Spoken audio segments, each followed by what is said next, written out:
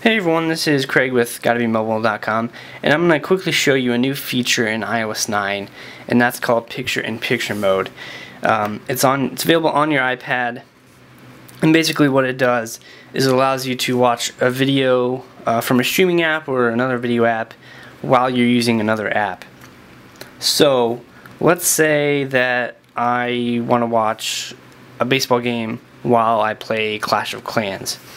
So I can go into the MLB At Bat app, where you can watch live games if you have the premium subscription, which I happen to have.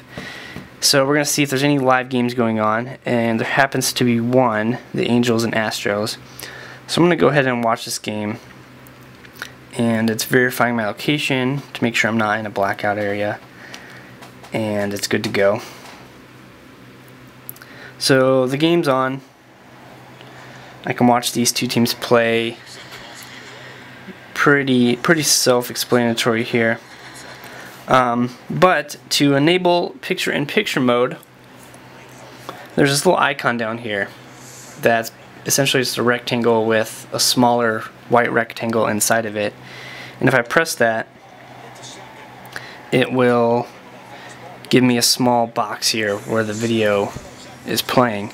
And I can move it into any one of the four corners here. I can go back to my home screen, and I can do anything else that I want. So like I said, I'm going to play Clash of Clans, and it looks like there's a commercial break going on here.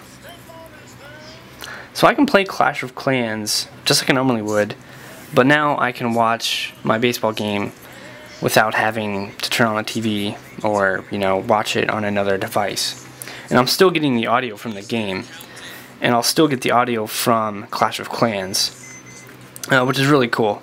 So essentially that's picture-in-picture mode, and I can also pause the video from right within the box, and I can also just X out of it, just like that.